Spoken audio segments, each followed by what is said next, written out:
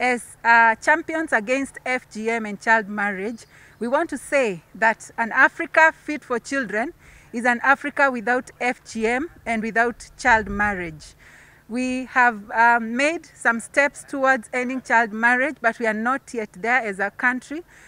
We want to make a call to the government of Kenya to actualize the commitment that the president made on ending child marriage and FGM.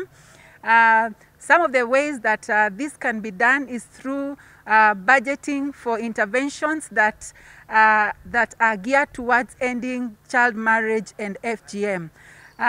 This COVID situation has worsened the situation of child marriage and FGM. The fact that children were at home for a prolonged period of time exposed them to these vices. These children, because of lack of economic capacity for parents and caregivers, many of them have opted to marrying their children off. There are also retrogressive cultural practices in our country where once a child gets pregnant, they have to be married off, and that ends their education, that ends their dreams for their future, and so this must stop. Children deserve all their rights. Every right as stipulated in the United Nations Convention on the Right of the Child. Every child in Kenya and all over the world deserves all those rights. And so we are here calling out that an Africa fit for children is an Africa where every child has the opportunity and has the right environment to actualize their full potential. Kwa umuhimu tumeweza kuzungumza na kuangazia haki za watoto, na watoto tukisema watoto ni watoto wa kisichana na wavulana pia. Na tumeweza kuzungumzia mambo ya ukeketaji, ndoa za mapema, watoto kudhulumiwa na kuweza kutoka shule na kutoweza kuendelea na masomo.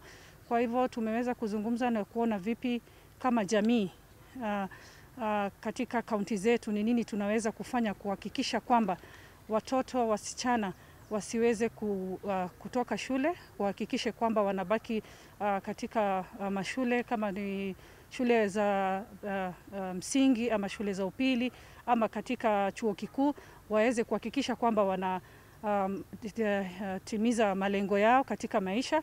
Na hiyo tunaweza tu kuhakikisha kwamba wanaweza kuhakikisha wapate ndoto zao kwa kubaki katika taasisi zile za masomo. Na kwa zaidi tunaungana mikono na hata tunatoa maombi kwa serikali tuone ni vipi wanaweza kuchip in kuona kwamba zile gaps ambazo ziko, pengine wale watoto ambao wanakuwa na vulnerabilities katika community, pengine wanaozwa sababu ya pengine mambo ya hali ya umasikini, pengine wazazi wao wanawatoa mapema kwenda kuozwa, ni vipi pengine zile huduma ambazo ziko kwa serikali za scholarship, za mambo ya services ambazo watoto ambao hawajiwezi wanaweza pewa ili waweze kuendelea na elimu yao. Kusema kwa ukweli, mtoto ambaye anatoka katika jamii ya wafugaji mara nyingi unapata kwamba anakumbwa na changamoto nyingi, sababu hata ile tamaduni haimpi nafasi ya kuweza kuendelea na elimu yake, sababu kuna pengine akipatikana na ile pengine changamoto ya pengine apate mimba ya mapema, ile jamii yetu ya wafugaji hawaamini kwamba mtoto huyo msichana anaweza kupewa fursa ya pili pengine kuendelea na elimu, bali hiyo ndio itakuwa fursa yao muhimu ya kuweza kumuoza na ndoto yake inakatika hapo. Kwa hivyo na hayo unapata kwamba katika pengine sehemu zingine katika nchi yetu hayo hayatendeki mara nyingi. Mtoto akiwa amepatikana pengine na changamoto, anaonekana amekuwa na teenage pregnancy ama pengine amepitia mambo ya FGM, wanapata kunakuwa na opportunities nyingi ambazo ziko available kwa wale watoto wasichana ambao wanatoka sehemu zingine za Kenya. Apparently culture is good and culture is should be celebrated, and it's also right of the child to participate in every cultural activities. But however, when you go to these communities, they also have they are coming back to FGM, and this is especially because of the new outfit that is coming up called Kiama Kiama. These grouping to do with Agikuyu, Kikuyu, whatever traditions, seem to be bringing back these retrogressive cultural practice.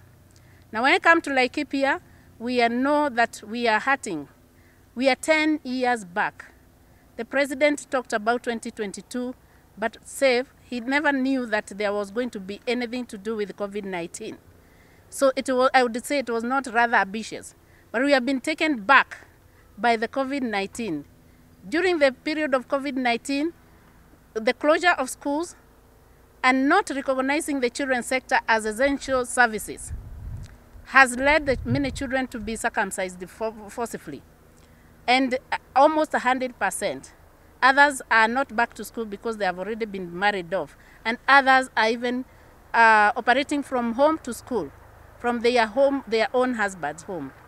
This is not what we had dreamed as the African countries.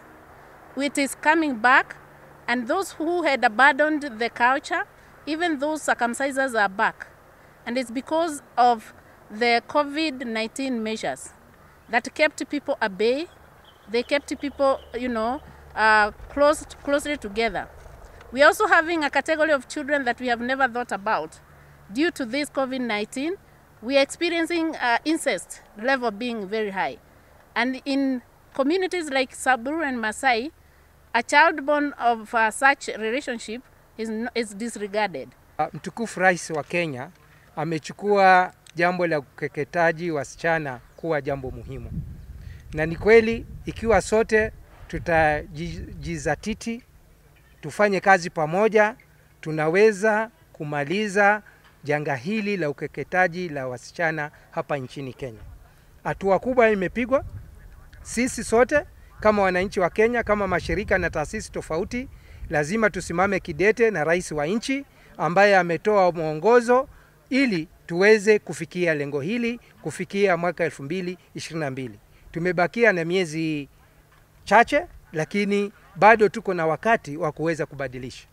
Na jambo la muhimu ni sisi kama watu binafsi tuseme inawezekana. Haki yaweza kujumuishwa na kucheza na wengine, haki ya kuwa na birth certificate, yani karatasi ya kutambulisha uzazi wao, na hizo ni haki muhimu sana.